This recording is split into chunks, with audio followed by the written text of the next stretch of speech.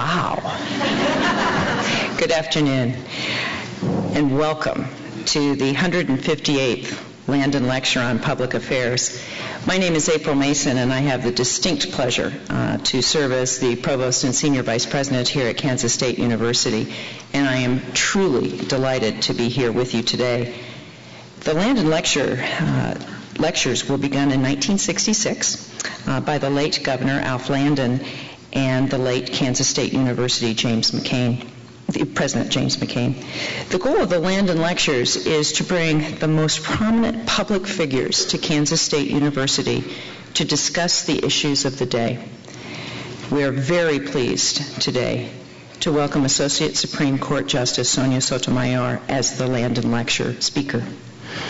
The Justice joins 158 previous Landon speakers in bringing their thoughts and opinions on important public issues. Now, before I introduce our Justice, I'd like to introduce distinguished guests that are here in our audience this afternoon. Would each of our guests stand as I say their name and remain standing until I've introduced all? And then may I ask the audience to hold their applause until all have been introduced. From our Kansas State Board of Regents, Regent Janie Perkins, Regent Dan Likens, Regent Mildred Edwards, and Regent Christine Downey-Schmidt. The chairs of the Landon Lecture Committees, Mr. Edward Seaton, Chair of the Landon Patrons and Editor-in-Chief and Publisher of the Manhattan Mercury, and Dr. Jackie Hartman, Chair of the Landon Lecture Series and Director of Community Relations for Kansas State University. From our university leadership, Dr. Betsy Cobble, President of the Faculty Senate and Associate Professor of Sociology, Anthropology, and Social Work. Ms. Becky Bonenblust, President of the Classified Senate. Would you recognize these leaders with me?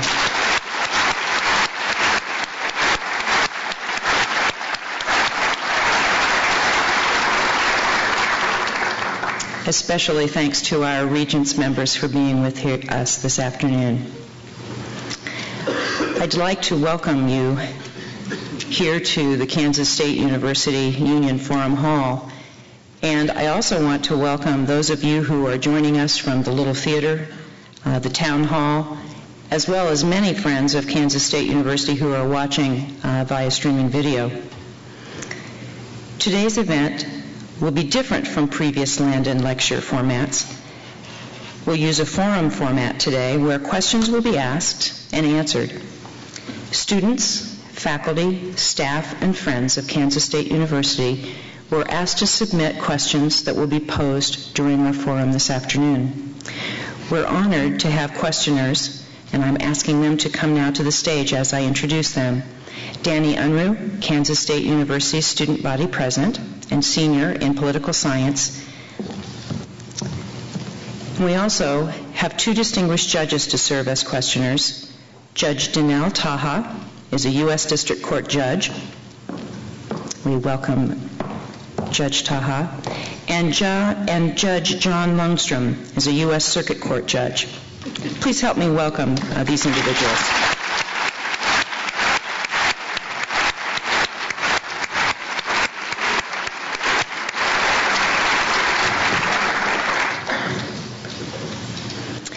Now, it is truly my pleasure to introduce our honored guest. And as I was walking out here, she said, "Would you please tell them why we're running a little late?" Yes, I will. If you have turned the radio on or listened to any news report, you know that the Eastern Seaboard is pretty much blanketed in snow. If you have just joined us from our Martin Luther King Jr. celebration event, one of our speakers was unable to get here. But our Justice did get here. She just got here. And if the very quick introduction we were able to have backstage is any indication, she had quite a trip. She had no electricity this morning. She did have hot water. She is clean and freshly showered. but I am challenged to think about putting on makeup, etc., without any electricity to help. But let me very seriously tell you about our honored guest. President Barack Obama nominated Justice Sotomayor to the Supreme Court in May of 2009. She was sworn in August 9th, 2009. Justice Sotomayor earned a bachelor's degree in 1976 from Princeton University, graduating summa cum laude and receiving the university's highest academic honor. In 1979, she earned her law degree from Yale Law School, where she served as an editor in the Yale Law Journal. She served as assistant district attorney in the New York District Attorney's Office from 1979 to 1985. She then litigated international commercial matters in New York City at Pavia and Harcourt. She served there as an associate and then partner from 1984 until 1992. In 1991, President George H.W. Bush nominated her to the U.S. District Court, Southern District of New York, and she served in that role from 1992 until 1998. She served as a judge on the U.S. Court of Appeals for the Second Circuit from 1998 to 2009. Please help me to extend a warm Kansas State University welcome to the Honorable Sonia Sotomayor, Justice of the United States Supreme Court.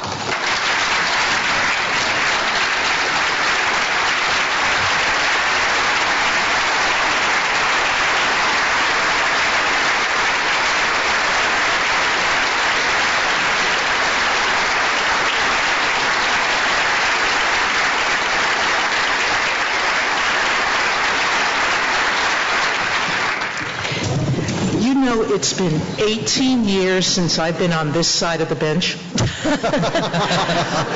Justice Sotomayor refers to how we sit in seniority in the courts of appeals and now in her court. So she's on exactly the right side today, I would say. Justice Sotomayor, we want to welcome you to Kansas and thank you for that warm K-State welcome, even for some of us that are a bit foreign, but not that much. We're so thrilled you're with us, and it was gratifying for Judge Lundstrom and Danny and me to receive the proposed questions that so many students and faculty and staff people were able to submit. So we've sort of tried to cull those down a bit, but I think as you get to know Justice Sotomayor, you'll see that her warm and outgoing personality may mean we may not get through quite all the questions we even plan to get through. But let me start, Justice Sotomayor, and say, you know, a lot of people out in the public hear about the decisions of the United States Supreme Court, but I suspect few know what your day is like.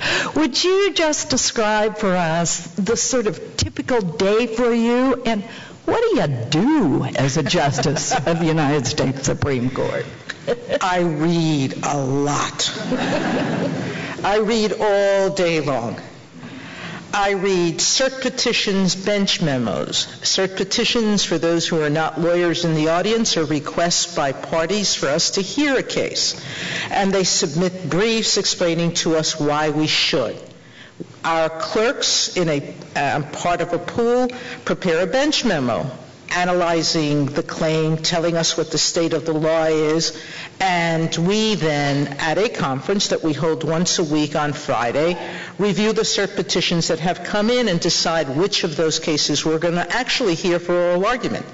We have about 5,000 to 5,500 petitions a year, and every one of them, with the exception of a handful that get dismissed for procedural reasons, every one of those is considered by all 9 justices and voted upon. That is actually a good part of my work every week. I spend a good portion of every weekend reviewing cert petitions. The rest of the time, I'm reading parties' briefs, I'm reading amici briefs, I'm reading the opinions and memos of my colleagues. firing off responses to them. If you think that making decisions among 9 people is easy, remember what you go through at home when you want to decide what movie to go to.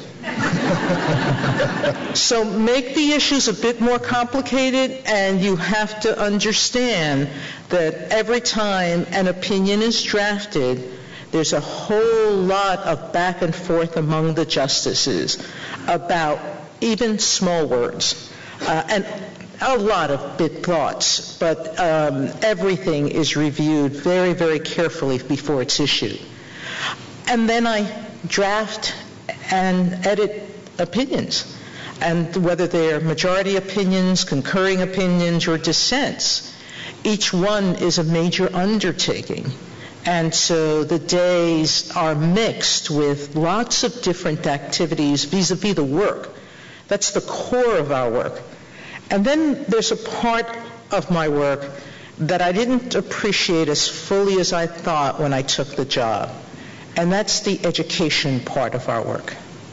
I always knew, both as a district and circuit court judge, and undertook in both roles to interact with the public, because I'm a very, very firm believer that lawyers and judges have an obligation to educate about both what we do, about the law, and about our democracy generally. And so I've always spent time with student groups. Well, that's continued, but imagine that when I was a judge in New York, the groups I saw were all just New York groups. And I thought, okay, now I'm going to see groups from across the country. So how far can they come from? Well, they come from everywhere. But they also come from around the world. Almost on a daily basis, although I try one day a week not to meet with groups so that I can actually concentrate. That's my day for opinion writing, and I don't like being interrupted. But generally 4 times a week, I'm meeting with groups, whether they're lawyer groups, student groups. I've met with second graders. I've met with children from special needs classes and spent time talking to them. I've met with senior citizens. I've met with veterans groups. I have met, you name a group, and they come visit our court. And to the extent that I can, I visit with as many groups as I can, but it could become a full-time job. So you do try to limit a little bit of that. But we also have visitors, official visitors from around the world. I've met with presidents of countries who have come to visit and just talk. We've met with the UN Secretary. We have met with judges, Supreme Court judges and justices from around the world. So the educational component of the work is very, very significant. That's the day of a justice. And as my mother said, my first day back, visiting her after my appointment, for some reason I thought you'd be reading less. You're reading more. It's sort of the day in the life of a judge. Read, read, and read. Read, exactly. Justice Sotomayor, on behalf of the 23,000 plus students at Kansas State, welcome to campus. We're very glad to have you here. As a group of people that are going to be entering the workforce and starting careers, I'd like to ask, what was the most defining moment that directed your career, in your opinion? Danny, I can't tell you that there was 1 second, 1 moment, 1 event that actually said, this is going to define my career. But it was a sequence of events, and each of them sort of culminating in the moment I stood before the president when he nominated me as his candidate for the Supreme Court. I've often been asked, did I really believe it was going to happen? And my answer often is, you may have dreams of things, but you don't really believe they're going to happen, do you? How many of you have been, ace pitchers on a major league team? How many of us have dreamt about being president at some point in your life? How many have seen themselves up on a big screen? And yes, some people do achieve those roles. But I think most of us, myself in particular, I wanted to be a lawyer when I was 9 and a half, 10 years old. And my reasons were very simple and really uninformed and a little Pollyannic. But as I developed and I got older, those feelings have really never left me. I love the law. I love the profession of lawyering, and I adore being a judge, and particularly now being a justice. But the moments for me were at 9 and a half when I realized that as a diabetic that I couldn't be Nancy Drew, a detective. I had to figure out what I could do instead, and I saw Perry Mason one night.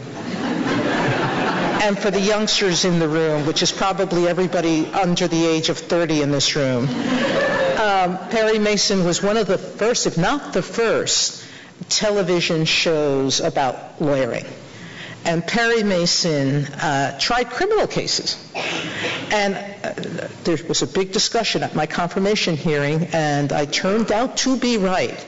There was only one case that he lost at trial. He lost at trial a couple of others, but he won on appeal. But there was only one case he lost. But Perry Mason spent the first half of the show investigating the crime. And the second half was a courtroom scene. And at 9 and a half, I looked at what he was doing, and I said, gee, I could be an investigator as a lawyer, just like Nancy Drew. So that's what I want to be. And I then continued watching Perry Mason. And in one episode, after Perry had won yet again, he met up with the prosecutor at a restaurant and said to the prosecutor that he recognized how much work the prosecutor had put into the case, and that although he, Perry, was very happy that his client was proven innocent, that he understood that it could be disappointing to the prosecutor. And the prosecutor looked at him and said, Perry, you don't understand. It's my job to do justice. And justice to me means that those who are guilty are convicted and those who are innocent are set free. And that has stayed with me my entire life. I am just a justice of the Supreme Court. Some of you who are in law school are going to read about how simplistic that idea is, and it is, but it still inspires me. Not letting innocent people go free or convicting people. I'm actually not doing that anymore. I'm not a trial judge. I'm not a prosecutor anymore. But I am enforcing the rule of law. And so that sequence of events was really what set me on my path. And then each moment that came after in which I made career choices, including when I graduated from law school, it wasn't a foregone conclusion I was going to be a prosecutor. I had a fortuitous meeting with Bob Morgenthau, the most venerable prosecutor in New York, and completely by accident met him at a conference. And we stood next to each other, had a conversation, and he said to me, come interview with me tomorrow. I was going to the State Department. And instead I went to interview with him, and to make a long story short, he offered me a job, and I went a little bit with my intuition and took the job. So, what are the lessons from what I'm telling you? Don't typecast yourself, and don't judge the choices you're making. Follow a passion, even if that passion's not the norm. I have met accountants who actually love bookkeeping. Why? I don't know, but I know they do. I have met stockbrokers, investment bankers, janitors, taxi drivers, people in all walks of life who actually take joy from what they do because it suits them. And I think that one of the things that people fret about is they fret about doing something that's important. I put those quotes and words. Sometimes the things you do become part of history, and I've been fortunate enough to do that right now. But the reality is that most of us spend our time doing work, and it should be work that you like doing. And so you shouldn't follow the advice of others about what's right for them. You got to figure out what feels right for you and do that. My feeling about that is that in the end, if you like what you're doing, you're going to do it well and you're going to be noticed. And the taxi driver who has a fleet of passengers who take care of him or her when they're sick is getting as much satisfaction as I am from the work I'm doing. And so that really is what I've tried to do in my life, is to figure out what I like, what makes me passionate. Thank you. You mentioned a moment ago, Justice Sotomayor, those in the crowd who are under 30, and I think there is a substantial group in the crowd who are students here at K-State. God, pardon me.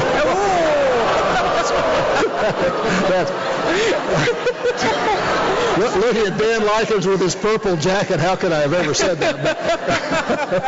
I am so, my face is redder than Justice Sotomayor said. Who are students here at K-State, and I'm sure a number of them are interested in the possibility of pursuing a legal career, and yet at the same time, there's been much written and talked about lately concerning changes in the legal profession, about the burdening debt load that one often acquires in law school, and job prospects becoming dimmer and so forth.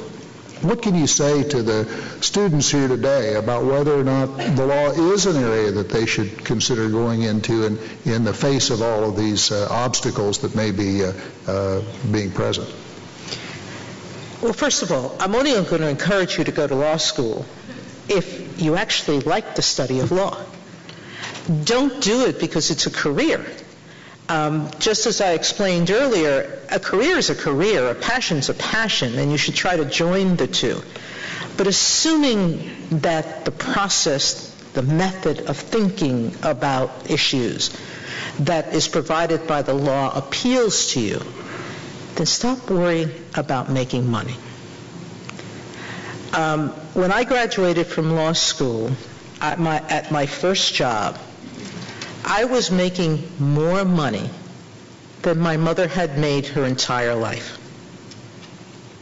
Now, I gave up jobs that would have paid me 4 times more than the job I took. And even my mother was telling me, "What are you, nuts?"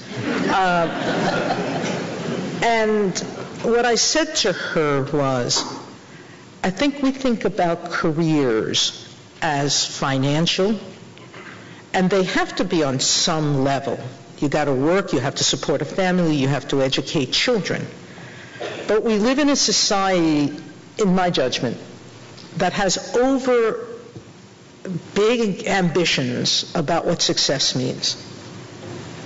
My family was a happy one, living on virtually nothing. And I don't commend that to people. I like where I am now. But what I'm trying to say is, even if you're not going to get a job in a big law firm, there are still medium and small law firms that need you. There are government jobs, public interest jobs. They're not going to pay as much. But there's all sorts of work in the legal profession, whether it's at law schools, in think tanks, in a variety of different places, including newspapers who want lawyers to write articles or help check on facts. Corporations who hire lawyers not just in their legal department, but as advisors to strategic thinking. There are jobs. It may be a little harder to get some of them, but everyone's struggling finding work right now. In the end, if you like what the law is, you will find work. And the benefit of a law degree is you don't even have to be a lawyer. Look at how many presidents, how many senators and congresspeople, governors and mayors, politicians of all kinds have legal backgrounds. look at how many business people who've never practiced a day of law went to law school because they thought it would give them some help in analytical thinking, and I believe it does.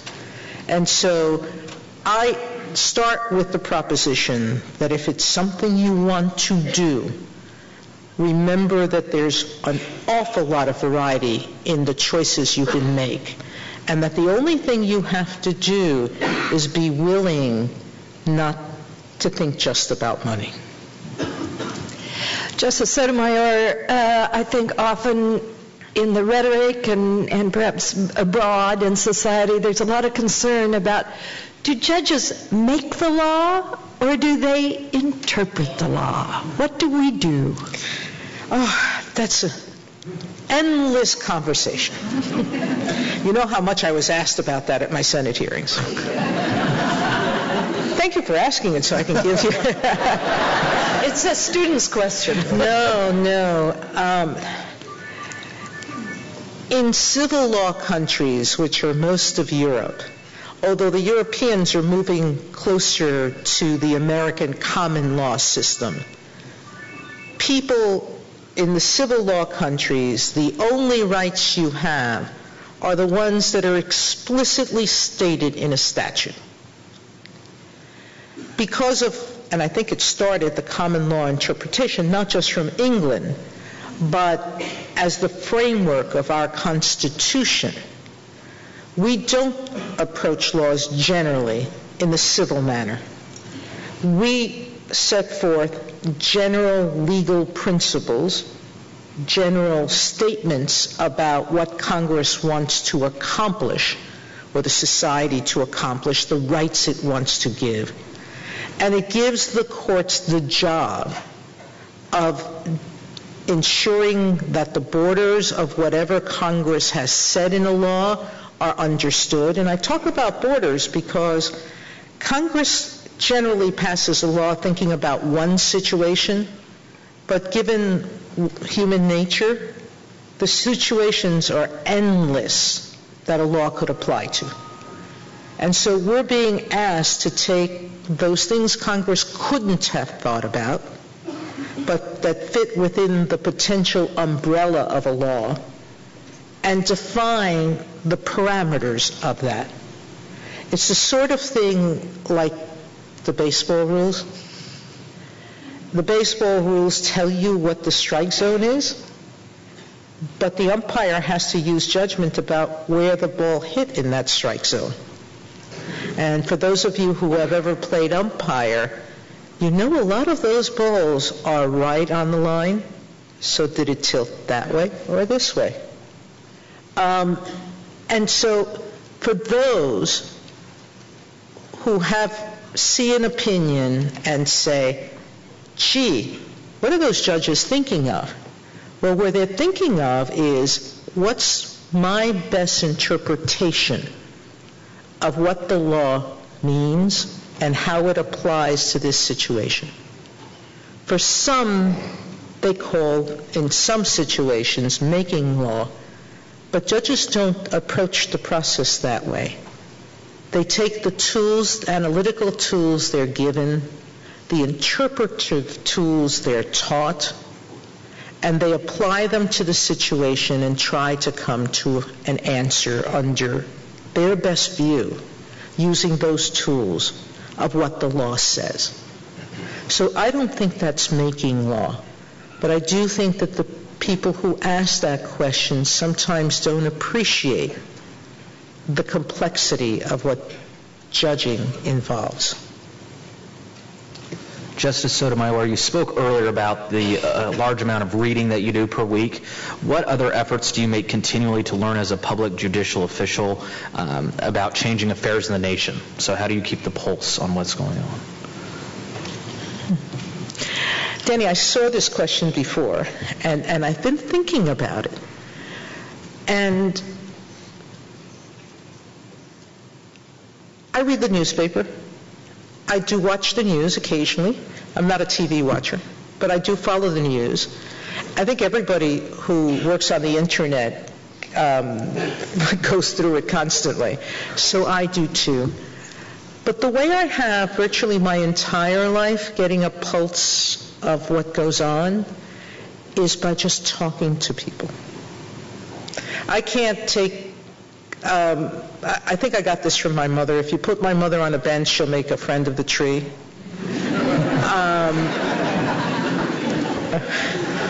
Her daughter didn't fall that far from that tree.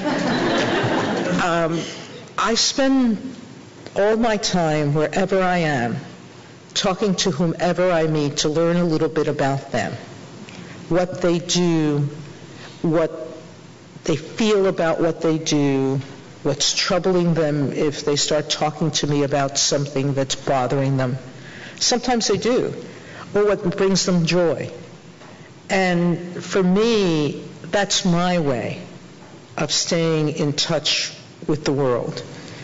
And I try to go to as many new places, including Kansas, as I humanly can, given the limits placed upon me by my job. But I also try to talk to people who do things that I don't know anything about, so I can learn a little something new. So that's how I do it. You've talked about a number of things here that involve evolution and change and the way things have developed. One of the things that I think a number of people ask questions about the law is its ability to keep up with technological change. Obviously, our Constitution comes from an era so different from the one we're in today. Even much of our statutory law is, by its very nature, outdated in terms of the sort of technology that was around when certain statutes were passed and so forth. How does the law keep up with this evolution in technology as we go forward? John, I think there's two components to this question. The first is, how do judges stay on top of technological and scientific developments? Not so easy. For any judge who's handled a patent case, a computer-related case, any of the complex technological cases, it is not easy. On some levels, to be a judge, however, you have to have a curiosity about everything. Because that's one of the wonders of being a judge. We get to learn about every other person's life. I think of myself as a voyeur, an unwelcomed intruder on people's lives. Unwelcome because if you're in court, you're unhappy about something that happened to you. And I get to listen and watch what you're saying to me and learning about something that I may have no familiarity with, and then try to help you resolve a problem involving that issue. So I think judges do it by just immersing themselves in the issues and learning and trying to understand, with the help of the parties, what's at stake and what the issues mean. But then there's a second component, which is the learning component in the law. And there are times that I worry about technology because of the information overload. It is, and I don't think that that's a problem just in law. I think that's a problem generally. There's so much information, and how to go through it and find that which is reliable is very, very difficult. Unlike most people, if I'm coming across something new or something that I want a quick study on, I go to Wikipedia. But you want to know something? I know Wikipedia is not a learned treatise. And yet there are some lawyers who have cited it in briefs. That's scary.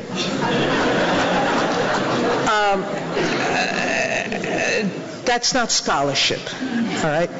And that's my greatest concern, not just for the law, but for the society. Can I follow up on that just slightly? What about the impact of social networking on the legal side of things, tweeting or Facebook and so forth, as that relates to the way in which judges and lawyers and society interact in that context? I'm a dinosaur. I haven't done any of that. And I don't think any of my colleagues on the Supreme Court do. And I'm probably ahead of most of them in my use. I can only draft on the computer. I actually know how to navigate and surf the web. I can't answer emails, which some of my colleagues can't. So it's not that I'm behind the times generally, but the social networking has not been a part of my development, either as a lawyer or as a judge. Remember, it was only in 1985 that I went to my law firm, and my law firm was further ahead technologically than the DA's office was, where we were still writing motions on a typewriter. Okay? And I went to my law firm, and they were still using cards to print legal briefs. For the students here, don't understand that the PC and even the ability to social network is not that old. It's a very recent phenomenon. We're still learning about the impact it's going to have on everything. Justice, when I went to law school, certainly, and even when you went to law school, it would have seemed very unlikely that either of us would be here in the capacity that we are. Many gains have been made in bringing diversity to all aspects of the economy and certainly to the bench. The students, however, are interested in your viewpoint about, to the extent that it's appropriate, about affirmative action and where we've come and where we might be and sort of what effect that's had on society and on the courts in specific. Affirmative action is a buzzword that bristles with many people. And people who have heard me use it in some speeches in the past in context have understood that I give it my meaning and not the meaning that creates the bad reactions in so many. In so many, affirmative action means quotas. And the definition of quotas is that you take unqualified people to fill a position and you bypass qualified people.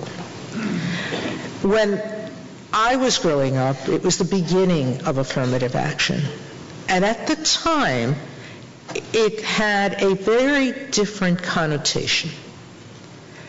It was a connotation in the society that there were social structures that had been built around preconceived notions that excluded women and minorities from participating fully in the society.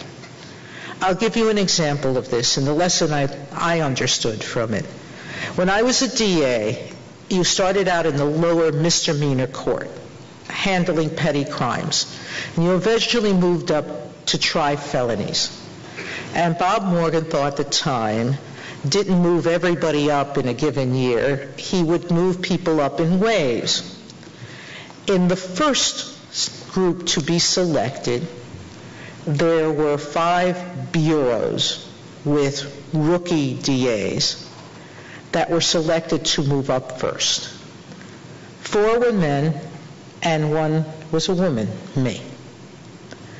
Now, when I read that, the office was half women, and I thought to myself, this is a little bit skewed.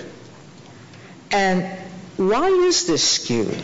Because I had watched the women, and to me they seemed to be performing as well as the men. And I kept thinking about it, and I knew that the people that I worked with weren't consciously sexist. So what was going on?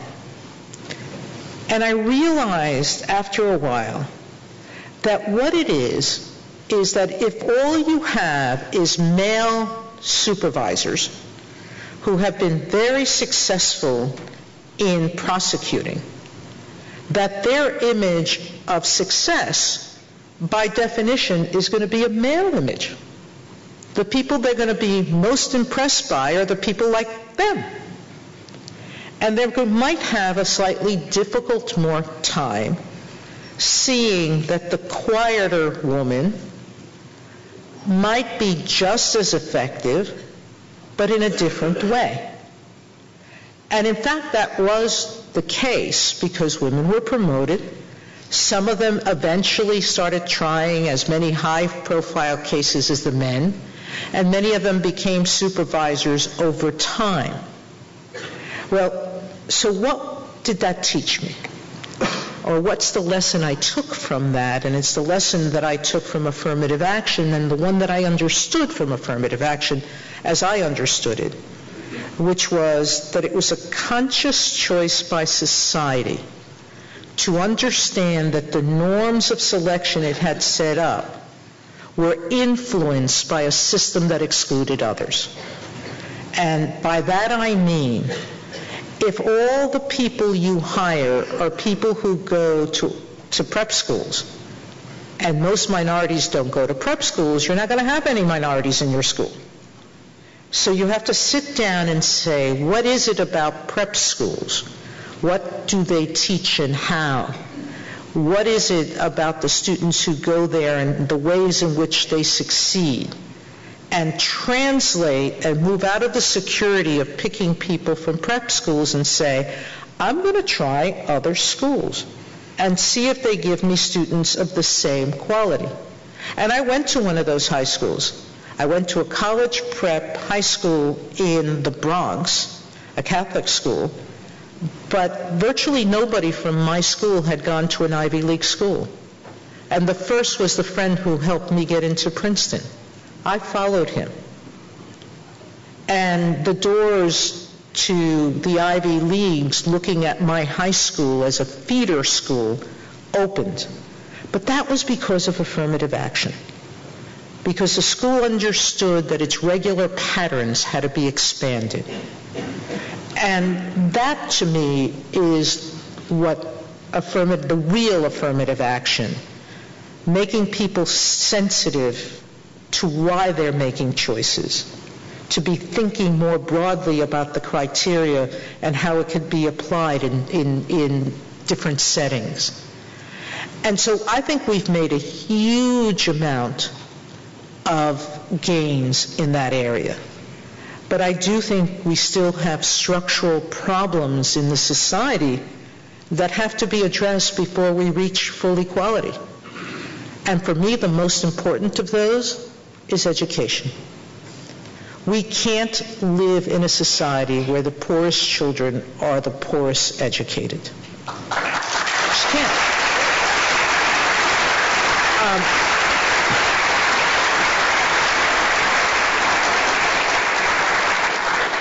That's a structural issue that has to be addressed by the society.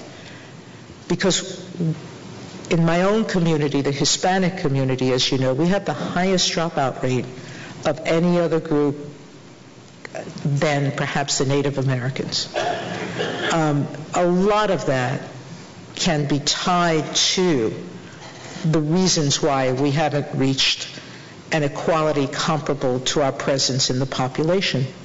We don't have enough college graduates. We don't have enough professionals competing for those jobs that are important in the society in terms of economic growth. And so we've come very, very far, but we still have fundamental structural issues that we have to fix before we can reach equality. Justice, what are the things you consider when deciding whether or not to grant certiorari in a case appealed to the Supreme Court? Danny, every question you ask me about what I consider, understand that I'm still figuring it out. Last year, and I tell this story freely, Justice Stevens circulated what I thought was an extraordinary tour de force opinion. And it left my mouth open. And I called him up to tell him I would join, but requested some changes to the opinion and said to him, I'm a little desperate that I can't do this. And he said to me, Sonia, I've been on the court for 40 years. What do you think, I was born a justice? He said, you've got all the tools. Each year you're here, you'll grow. And that gave me so much comfort. And so I'm thinking about all these issues. And right now, I hew fairly closely to our rule about the cases one should take for certiorari, and that's Supreme Court Rule 10, which basically has 3 or 4 different criteria for taking cert. The first and the most important is that there's a circuit split. And I have actually appreciated why that is. You need a circuit split. You need 2 courts disagreeing with each other to feel, or more than 2 courts to disagree with each other, to make sure that all of the best arguments on either side have been aired before the Supreme Court gets them. And the reason for that is that when the court takes a case, it takes the case in a particular factual setting. And that setting will only highlight certain consequences of the court's decision. It's always helpful to have seen what's happening in the courts below in different factual settings, so you feel some comfort that all the arguments on both sides have been raised, and that you've seen enough how this issue affects different factual situations, so that as you're deciding what the law means, you understand the consequences of what you're doing fully. So I have understood the need for that. The second criteria is that state courts and federal courts are disagreeing. Surprisingly, that doesn't happen all that often in a pure form. State courts and circuit courts seem to divide in equal numbers around issues. But the fact that an issue may affect state courts more than federal courts can be, in some cases, an important reason to take a case where the circuits are split as opposed to where the states are split instead of where the circuit is split.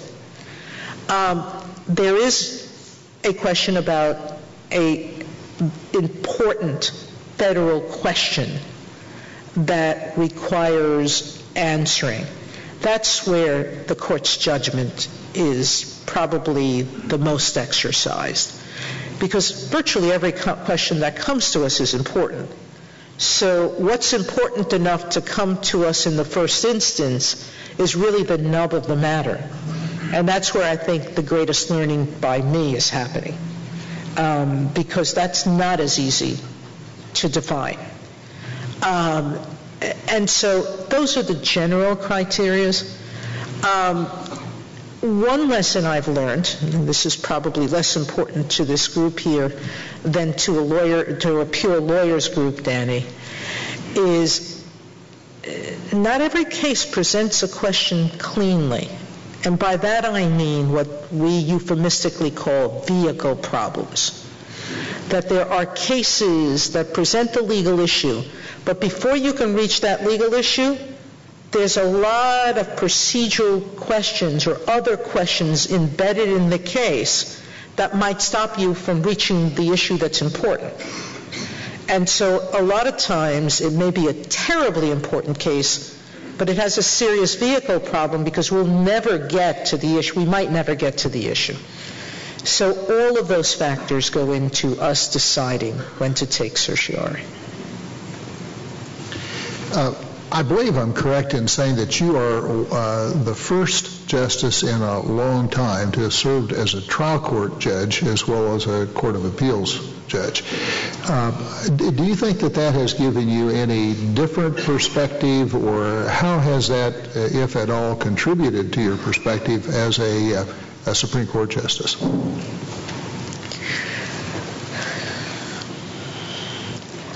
I am probably not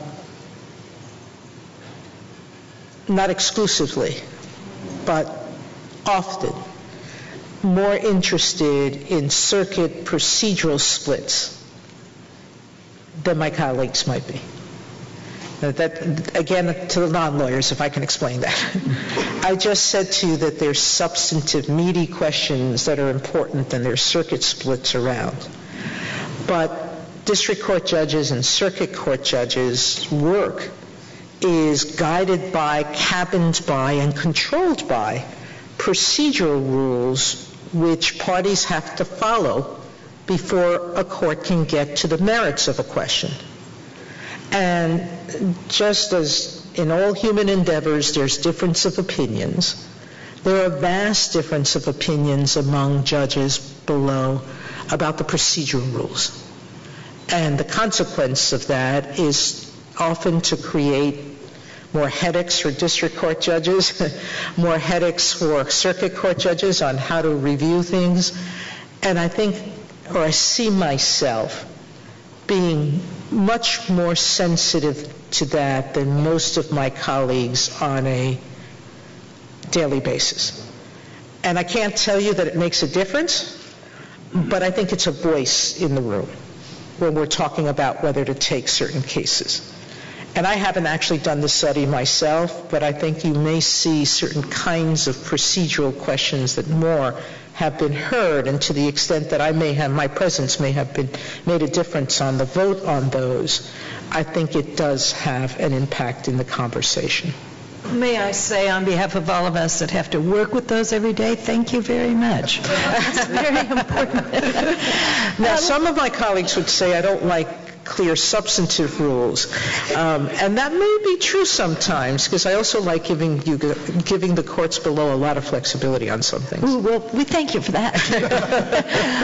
Let's turn a little bit to your personal reactions to the court.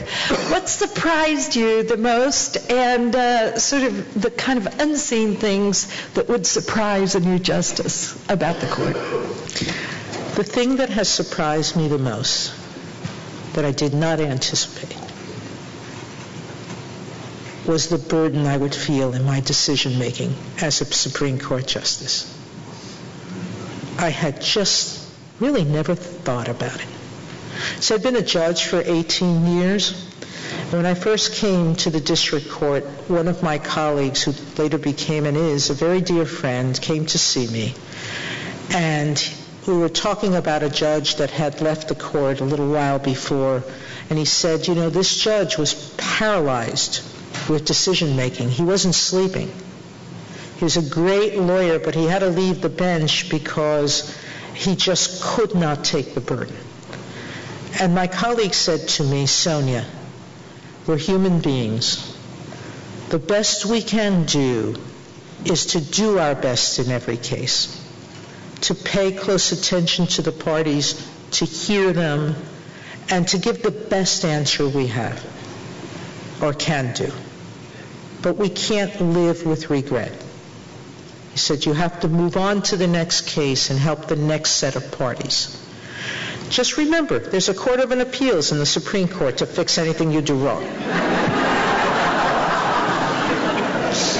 Believe it or not, that gave me an enormous sense of security moving forward, and I always understood the responsibility of judging, but I understood what he meant about understanding that my responsibility was to decide the cases and let them go to the next court. There's no next court now. And I had not anticipated how that would feel. I always paid very close attention to the work I did, but I find it heavier now, in a way I had not thought about. I had not clerked on the Supreme Court when I was a young lawyer, and so I didn't know what the building or the institution was like, except all of those books on the Supreme Court that I had read, that some of you may have read about. And some of the stories they tell don't really sound very nice. As I was going through the process, one of my friends picked up the 9, which I hadn't. And she called me up because she knew I had it by my bedside. She had visited me for a party. And she said, "Don't read the book. You'll never take the job." I followed her advice. I was too busy to read the book.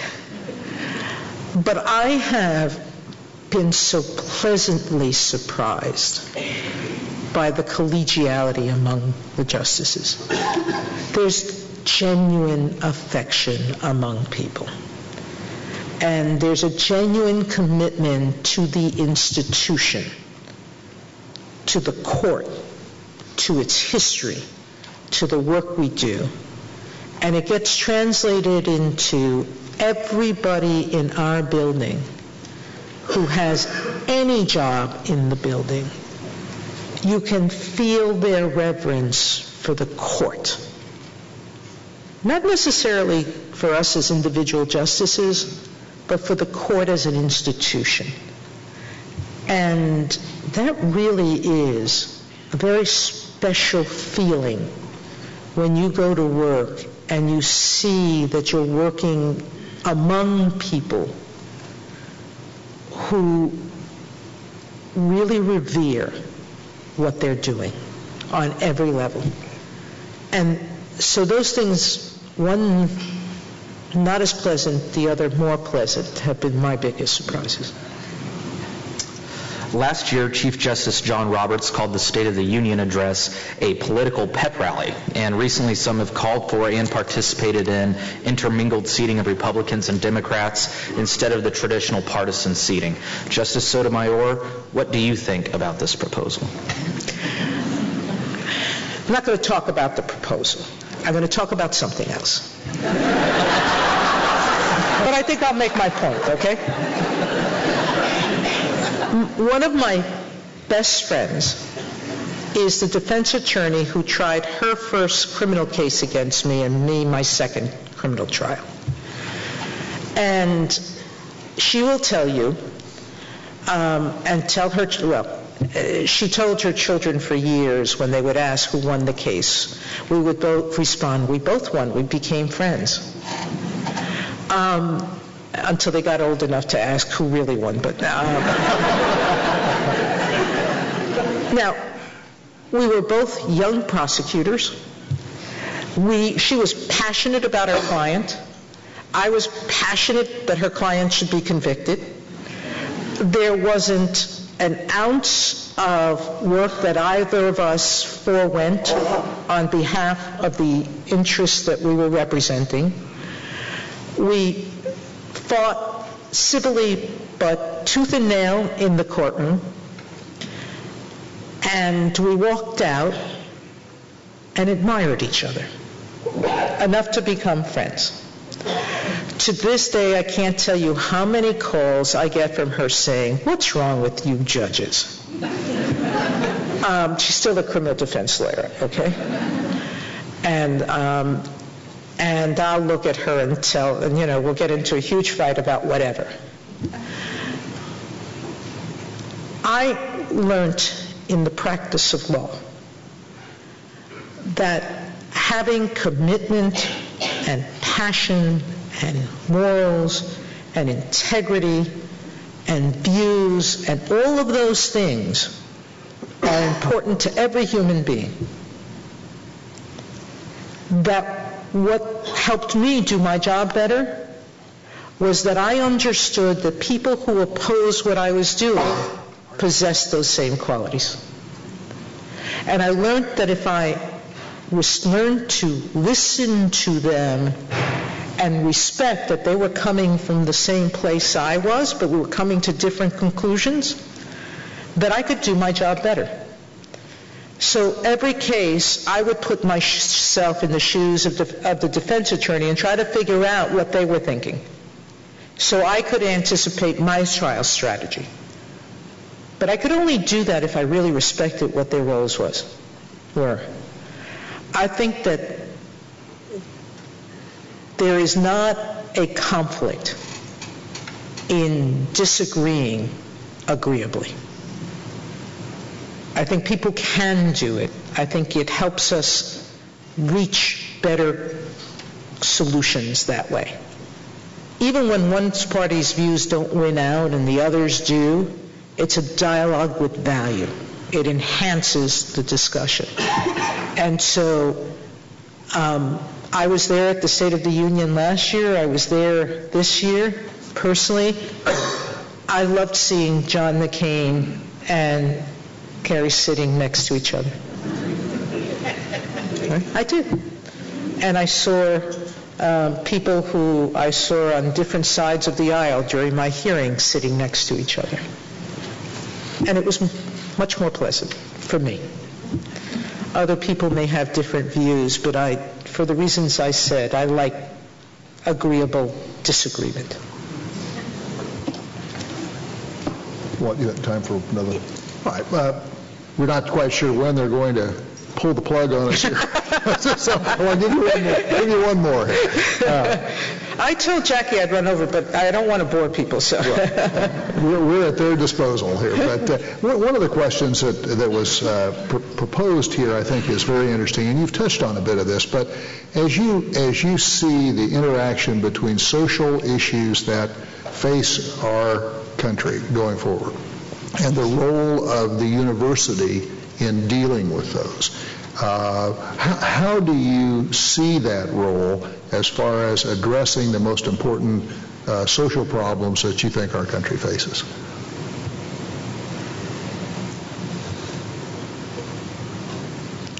I think that the role of universities is to take students out of their comfort zones and introduce them to new experiences and new ideas. Different from the ones they came with, challenging to the ones they hold, and teaching them in areas they know nothing about.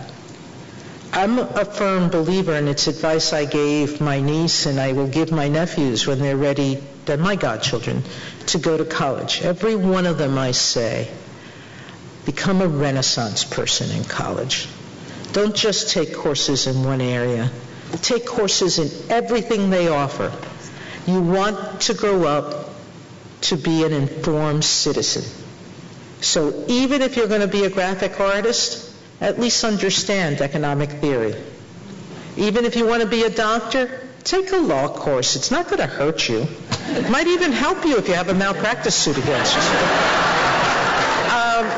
I'm jesting about that, but I do think that the role of institutions is to find ways to take students out of their comfort zones and expose them to more.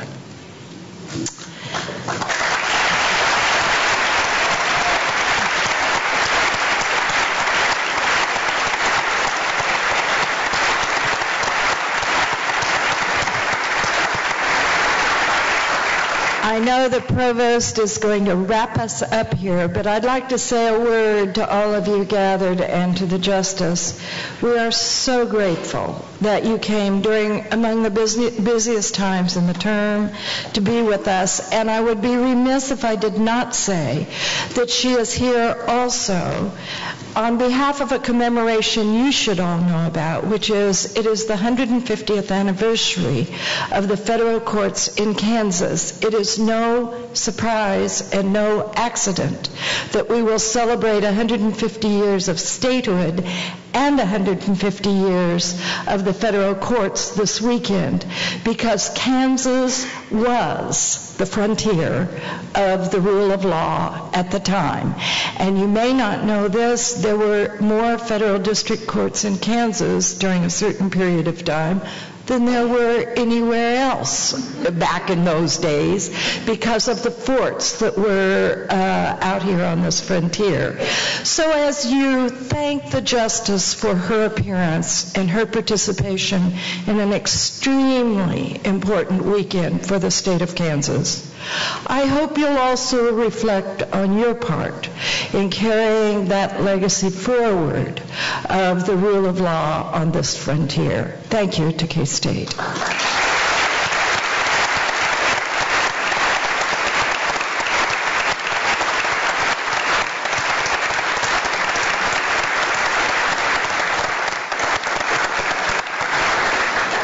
Judge Taha, thank you for reminding us of a particularly important anniversary for our state. I think we do need to give Judge Lundstrom a little by on his very quick gaffe. Please note that both of our guests, who are KU graduates, are appropriately addressed today. They said they came neutral, and in fact, Judge Lundstrom indicated that he was wearing green in commemoration of the Kwanzaa, so I wanted to be sure to tell you that. And I especially chose my Native American jewelry for this occasion. Justice Sotomayor, I think that your last comments of responding that bringing our students to places they don't know and having them learn new things and come out of their comfort zone is something that I particularly resonate with. And I think that is something that Kansas State University takes very, very seriously. And you are going to have the opportunity to meet a number of our students, and I hope that they will ask you questions and learn from you. On behalf of the university, I want to thank you so sincerely for making time in your schedule to come here and help all of us know much more about something critically important in our country, and that being the Supreme Court. We're delighted to add you to the list of many honored Landon speakers. Would you now join me in thanking Justice Sotomayor?